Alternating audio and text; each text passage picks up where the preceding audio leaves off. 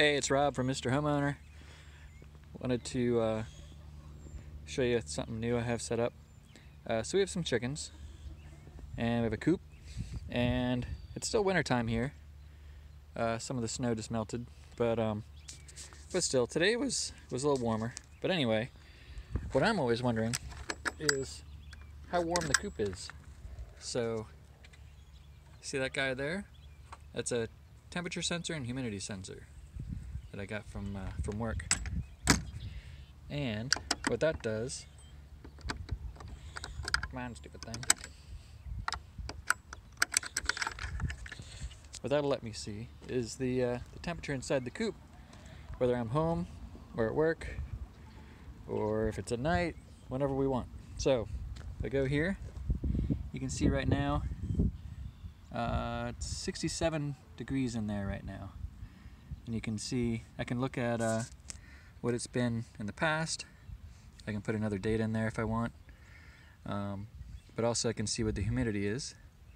Humidity right now is 39%. I can see when it was high and low.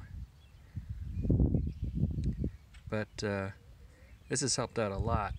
And luckily, I work there, so it's something that they're letting me test out. But I mean, other people can buy them too. If you're interested for something for your chicken coop, or I don't know, your garage or your fridge or your gecko tank or anything else, you can visit machineq.com and learn all about it. But what it is, you get a couple sensors and a gateway. Gateway looks just like a modem, and it's using LoRaWAN, which is great. These sensors, they have batteries in them, but they last a long time. You can adjust some things on them to, so if they're checking every 15 minutes, 20 minutes, half hour.